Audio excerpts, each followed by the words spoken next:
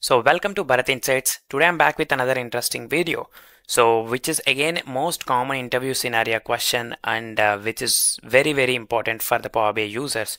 Okay, the question is like, can you tell me Power BI best practices for documenting your data model? Okay, so let's say for example, if you're working with real-time project or when you onboarded into some new projects, and if you want to understand the entire Power BI project, the first step we usually do is to refer a data model, right?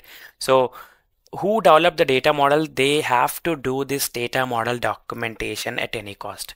It is like, you're reading a book without having any indexes, without having any story and all, which is very difficult to understand for all other users. So if you are a real and true Power BI developer, which is very important to have a Power BI data model. So this is how the data model looks like, and for this entire data model you should prepare a data model documentation.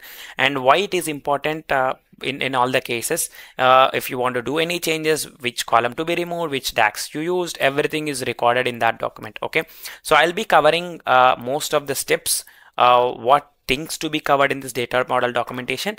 So hit like on this video and comment on this video what you liked most, and subscribe to my YouTube channel, share with your friends. It will boost me to do more and more videos. Okay, so the next, which understand data model documentation, is basically it's a kind of a process where you can clearly describing your tables, what tables you used, what columns you use, how your relationships are available, what measures you use, what kind of a calculated columns you have used, and any business logic you have added, so that both technical and non-technical users can easily understand and you can effectively define your model.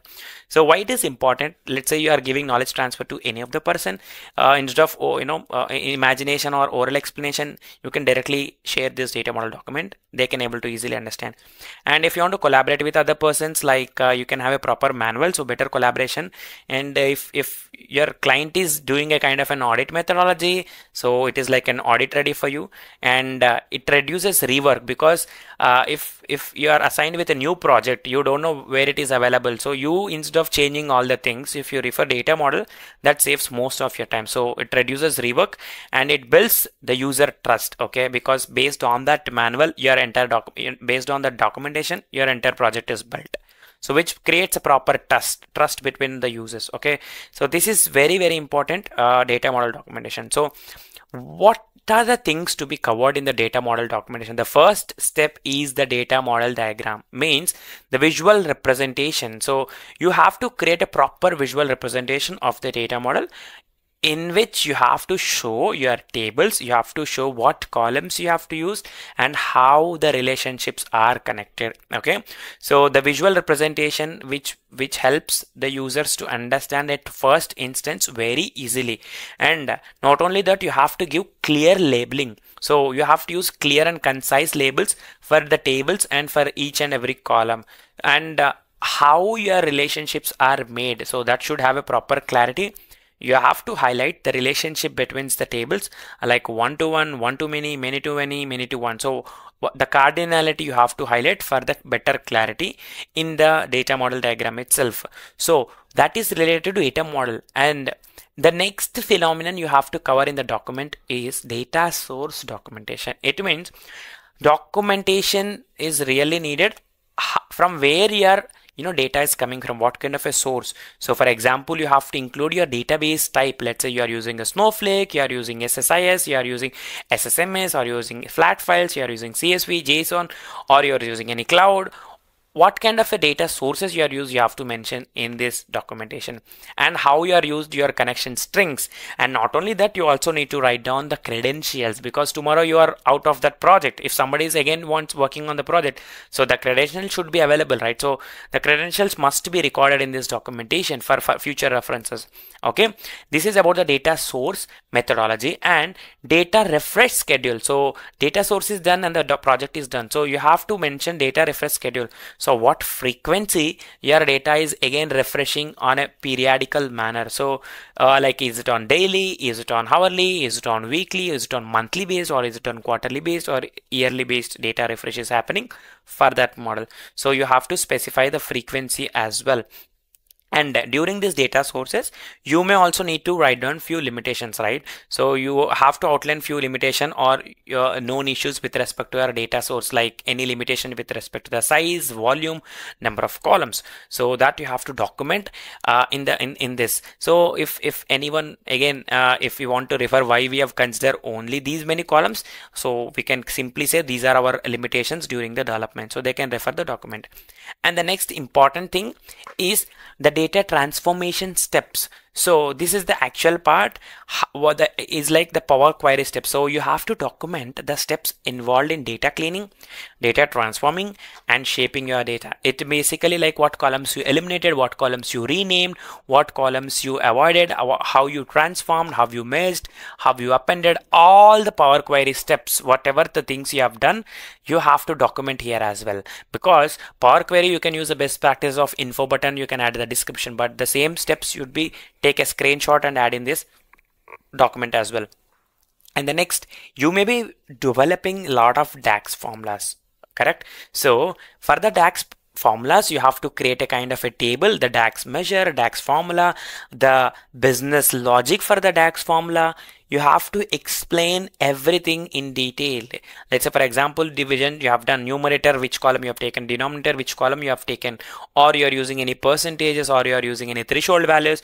What is the business logic behind that threshold value? If your client is approved for the threshold value, you have to attach the email as a hyperlink. Everything should be covered in this DAX formulas as a proper tabular format.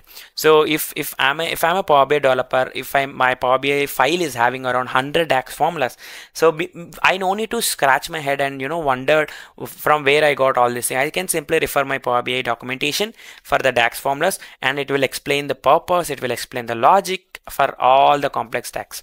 Okay, and in this transformation, you also need to highlight the data quality issues. For example, is there any issues occurred during the development and how we actually addressed. So in short, we have to highlight the data quality issues as well in the data transformation steps.